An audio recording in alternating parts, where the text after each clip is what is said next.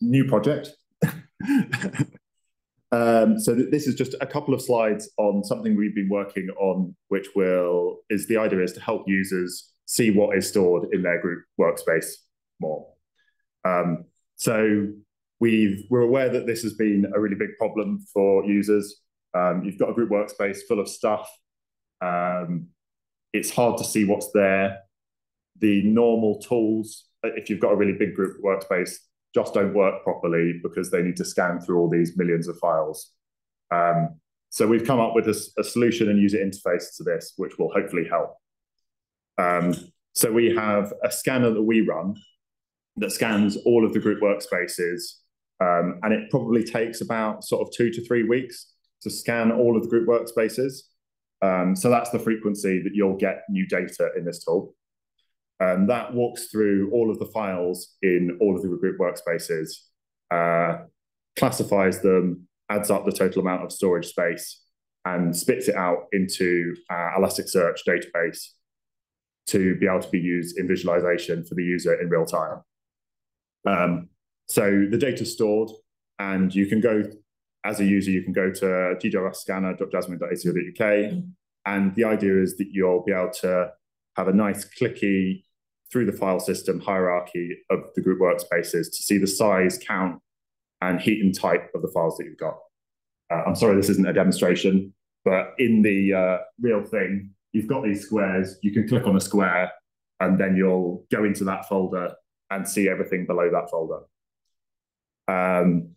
So that's the top of the page. There's a few options there. You can scale the tiles by count instead. And it's interesting, the things that take, the thing that takes the scanner the most amount of time is if you've got lots and lots and lots of files, rather than if they're really big. And you can also color them by heat, which is some definition of how recently a file might have been used. I'll come on to that in a second. I would say the click down hierarchy doesn't go on forever, just in the interest of not storing vast amounts of data in Elasticsearch. I can't, off the top of my head, remember what the default is set on, but you'll be able to go about 10 down, and then it's not that that data wasn't included in the scan, it's just not available for visualization. It just says, unindexed children, this much stuff is below here, but I don't know what it is. So this is me scrolling down the page. Each file layer you're in, you can get a graph of what users own the stuff there. So in this folder, there's a lot of it might be owned by NFS Nobody. That's somebody who's probably left, doesn't have a JASMIN account anymore. You can get a file type breakdown, although the file type breakdown is just guessed based on the file extensions that you use. We don't do any scanning inside files. It's already taking 3 weeks, and it would take a lot longer if we opened the files as well. And there's also this heat breakdown, which is uses the file's A time, so last time it was accessed, and bins these up into how long ago the file was last accessed. There are some caveats there if you're accessing files on a file system that's mounted read-only.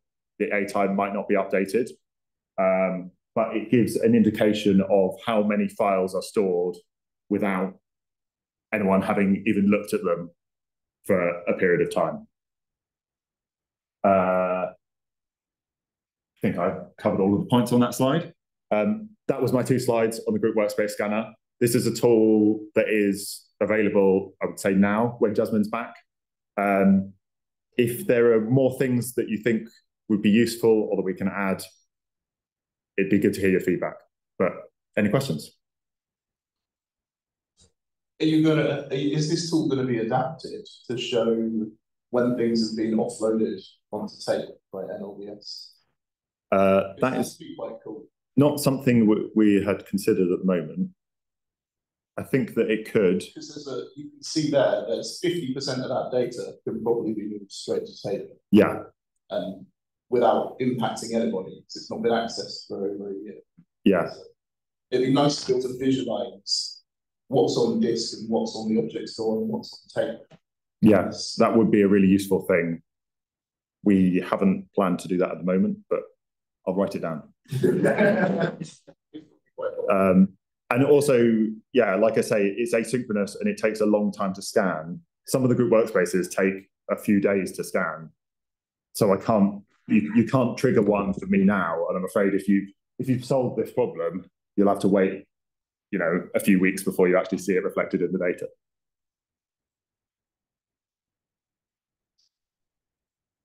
Who will have access to this? Will it be just the Group Workspace Manager or everyone? At the moment, everyone who can access that group workspace. You can only see your own group workspaces. Thanks.